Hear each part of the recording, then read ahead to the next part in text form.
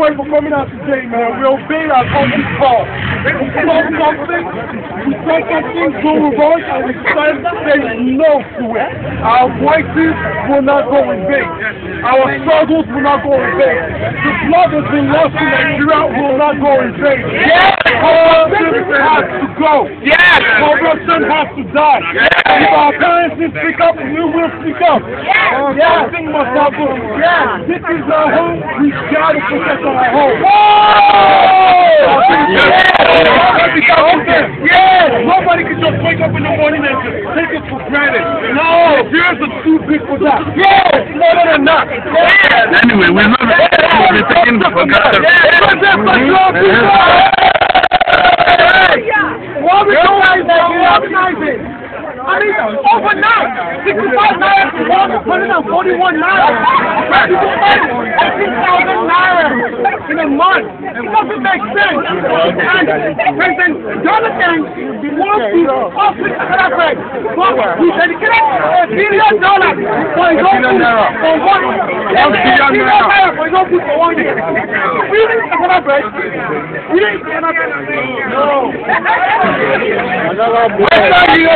People, pray! Let us Nigeria people pray! Let us Nigeria people pray! Let us of the greatest of the greatest of the greatest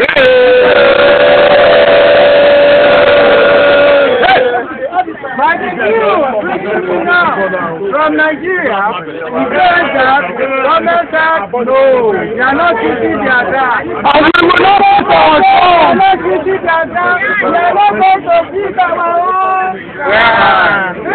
Everybody try to continue. Solidarity continue. Alusa! Alusa! Victoria! Victoria! Victoria! On the green grass we shall win. On the green grass we shall win.